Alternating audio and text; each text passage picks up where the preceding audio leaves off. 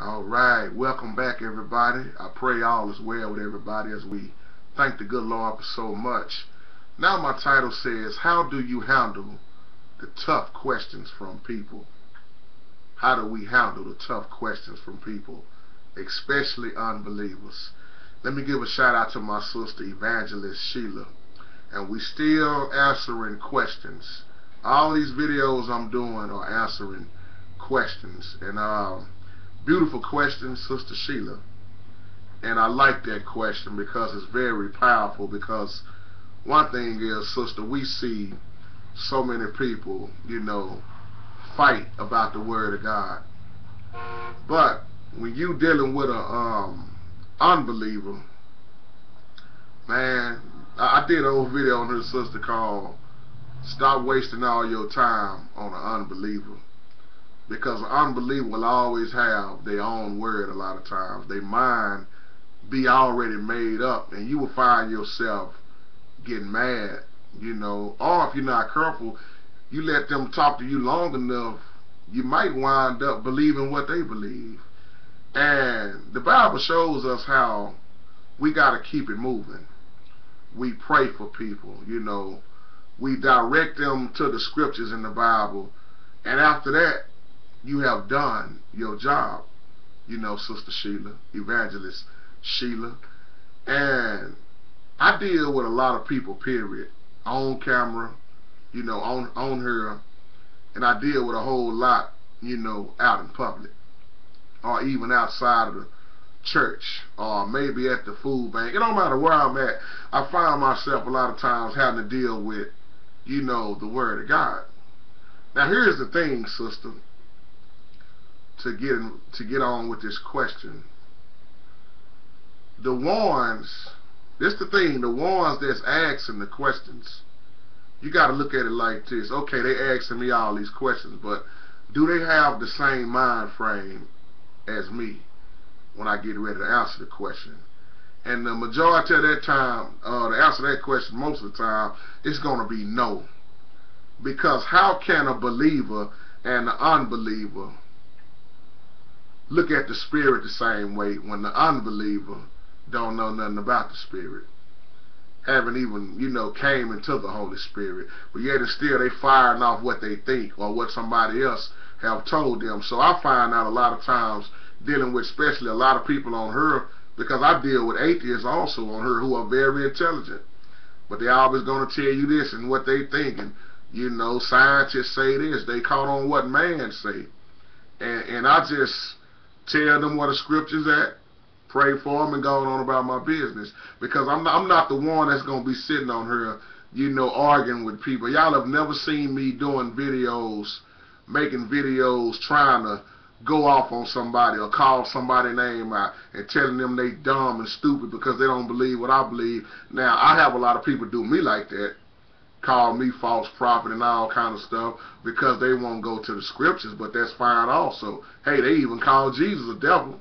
So if they call Jesus a devil and a lot of people didn't believe Jesus, why am I going to sit up and worry about folks who don't believe me? So you see what I'm saying, sister? I understand this question and I can relate to this question so much because I see people fall out all the time behind this stuff. See, like the Bible tells us, I'm going to say this again, because I meant to say this as natural man.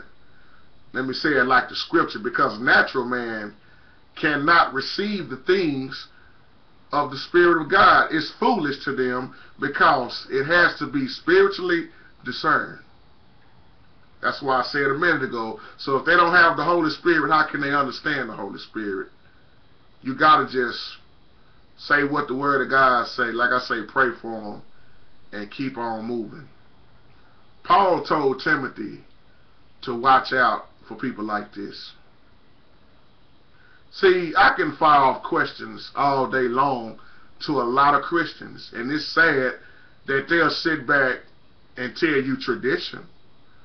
They'll tell you what mama said, what grandpa taught, what the deacon said, what the pastor said, but a lot of them, I'm not saying all Christians, but so many Christians cannot break down the Word of God. And I believe if you're going to be a teacher, then you need to also be answering questions. That's why I'm in my answering question modes right now. I'll give you an example. I look at Midi Man. I associate with my brother who I love so much, Brother PP Drawings. Sister Lady D, y'all heard me say those names a lot because we encourage each other every day, not putting nobody down in no kind of way. But I have so many people also that I just can't call out names, but I'm calling out main names because if I see Midi Man in his video, and then I get through looking at the video, and if I don't understand something correctly, I'm gonna ask Midi Man's questions. Or I might say, Brother Midi Man, what did you mean right here when you said this, because I'm not understanding? And if Midi Man turns around and tells me, well, JT, don't worry about that, I'm going to say something wrong with Midi Man. And how dare you, Midi Man, call yourself a teacher and you don't want to answer my question? That's what I'm going to do. Now, I don't know about everybody else. I'm just speaking for me. Or if Lady D say something that's out of line, that's different, you know, according to the Bible, I'm going to say, well, Lady D, you need to explain yourself. And she turns around and say, don't worry about it. I'm going to wonder, what's wrong with you, Lady D? I'm just using y'all for an example, you know. Or PP Drawings, who are always firing off so many questions, answers. Let me say this right. PP Drawings have not dodged no questions, no answers. That man be on it. We love you, big brother. I'm using you for an example, PP Drawings. If he send me these comments all the time, and I'll say, well, what do you mean by that? He turn around and say, don't worry about that. That's something I came up with. If they cannot direct me to the scripture, and they supposed to be children of the Lord, then what does that say about them? So that's why when you see me doing all this teaching, understand that I also answer pretty much questions every day. That's why I say, you know what, let me just take time out for a while to do, not piano tutorials. People just, bro, they blowing me up about these piano tutorials. I have had my time of doing tutorials. So why not now let me do, let's say, amount of time of answering a lot of questions. But y'all know I answer questions pretty much every day anyway, and all during the year. But now I'm on a time now where it's just all about answering questions. Like you asked me, sister, how do we handle these tough questions from people, these and unbelievers? There's your answer. Paul talked about this in Corinthians. It's going to boil down to the spirit. And this is why you just, it's snowing outside. You spinning your wheel. You ever got in your car and tried to really go in the snow and you spinning your wheels in the snow? That's what you're doing a lot of times with unbelievers. You just spinning your wheels in the snow. You're not going nowhere. Because they keep on talking about what they believe, and you talking about the spirit, and they talking about what they believe. So you just still stuck from square one. So a lot of times you just gotta keep it moving, my sister. And you, let me tell you something, because I know quite a few Muslims. I used to work around a lot of them. If you ever go to South Dallas down there, you know Muslims is out bold. They would tell you, they would come out in front of your car. But you ever wonder why Muslims, a lot of Muslims, can tell you so much about Christianity? Because they have studied your religion. They have studied so much, and they can show you everything. It's some Muslims that know the Bible more than the Christians do. And you sitting up here dealing with a Christian that don't know nothing. Excuse me, y'all, but I just got to say it like I got to say it. A lot of Christians that don't know nothing, not all of them. And you wonder why the Muslim, well, dang, maybe I need to follow the Muslim then.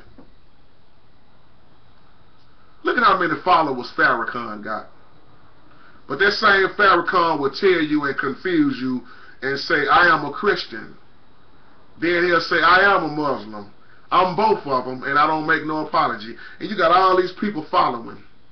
You got so many people don't know what to believe. Should I believe in the Muslims? Should I believe the Christianity? Is it about the Christians? Should I follow the, what is it, what's his name? Muhammad Elijah? Allah? I'm confused, and this is why you stay confused, because the thing is, we all got a choice to make. The question is, who are you serving? Who are you following behind? And I don't have nothing against Farrakhan. I don't have nothing against Muslims. I don't have nothing against nobody. My thing is, we all got a choice to make. Man, I can listen to Farrakhan and hear a whole lot of truth. But at the same time, I know where to draw the line at with Farrakhan. I can listen to anybody, but I know where to draw the line at with them, because why? I have the spirit and I know what the Bible says, and I can tell when somebody, is talking about the true word of God. I can go to the corner right there, and that drunk man that used to be a pastor of a church, he still know the word. He just choose to be homeless and drunk. He fell off and let life get the best of him, but the word is still planted in that drunk man who was a pastor, who was teaching Bible study, and he still knows. Just because he's a drunk don't mean he don't know the word of God. I'm just making a point. So back to your question, how do you handle these tough questions from people? It's simple. Just like I've been saying in the video here. You tell them the scriptures. If they want to get all off sidetrack with you and fuss and fight, you keep moving. You answer the questions with the word of God, and you keep moving. Let me ask you something, sister. See, I could do this on her all day, every day if I wanted to. Just fire questions. If Mary, these are the type of questions people ask me every day. If Mary was a virgin at the time of Jesus' birth, when did Jesus have two other brothers? Two older brothers, we can say. Just something to think about, isn't it? Questions that you think people wouldn't ask you, they would. And as a child of God, you be like, ooh, I never thought about that question. Not saying you never thought about it. I'm just using this question as an example because the Bible did teach us that Jesus had brothers. But how is it, once again, if Mary was a virgin at the time of Jesus' birth, when did Jesus have two older brothers? Let me ask you another crazy question.